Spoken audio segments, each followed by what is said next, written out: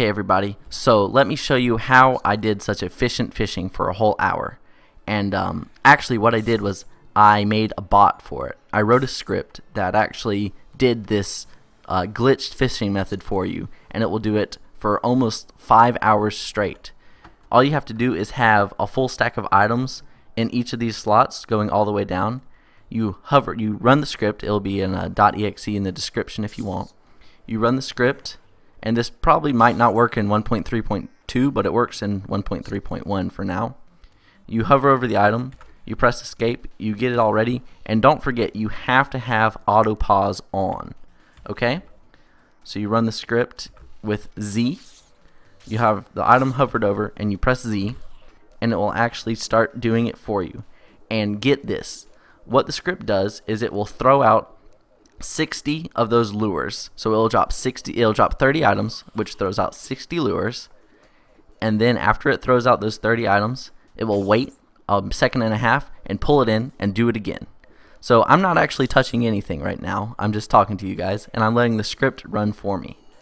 And so what it's going to do is it's going to do the same thing all the way until that item stack is 0, or actually it's 9, and then it moves to the next item stack, so it would move to the gel, and it would do the same thing, and it will run all the way down, all the way to the left of that bottom row, and do the same thing.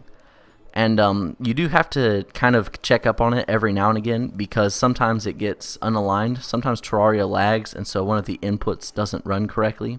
But anyway, when I was doing it, I only had to reset it once, and so that whole hour was basically AFK, the bot running for me, and it was pretty great.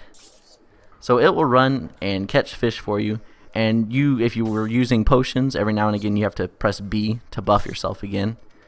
But it's pretty much 100% success rate running bot, and it's pretty great. And so all I did was have this large pool of water, I had some bait, and I pressed Z, and there you go, it's running.